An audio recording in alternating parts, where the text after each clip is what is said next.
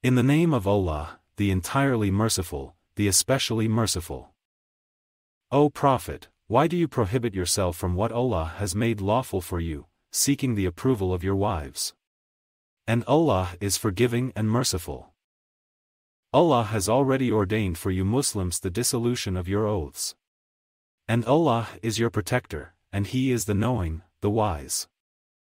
And remember when the Prophet confided to one of his wives a statement, and when she informed another of it and Allah showed it to him, he made known part of it and ignored a part. And when he informed her about it, she said, "Who told you this?" He said, "I was informed by the knowing, the aware." If you two wives repent to Allah, it is best, for your hearts have deviated. But if you cooperate against him, then indeed Allah is his protector, and Gabriel and the righteous of the believers and the angels, moreover, are his assistants.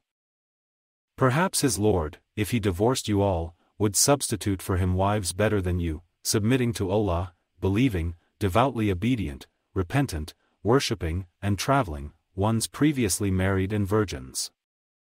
O you who have believed, protect yourselves and your families from a fire whose fuel is people and stones, over which are appointed angels, harsh and severe. They do not disobey Allah in what He commands them but do what they are commanded. O you who have disbelieved, make no excuses that day. You will only be recompensed for what you used to do. O you who have believed, repent to Allah with sincere repentance. Perhaps your Lord will remove from you your misdeeds and admit you into gardens beneath which rivers flow, on the day when Allah will not disgrace the Prophet and those who believed with him.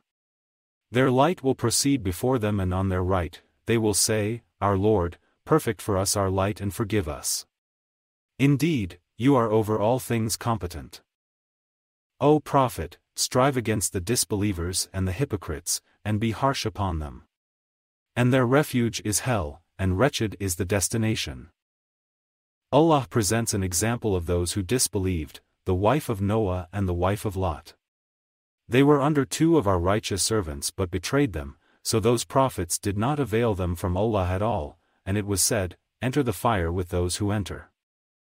And Allah presents an example of those who believed, the wife of Pharaoh, when she said, "My Lord, build for me near you a house in paradise, and save me from Pharaoh and his deeds, and save me from the wrongdoing people." And the example of Mary, the daughter of Imran, who guarded her chastity, so we blew into her garment through our angel Gabriel, and she believed in the words of her Lord and his scriptures and was of the devoutly obedient.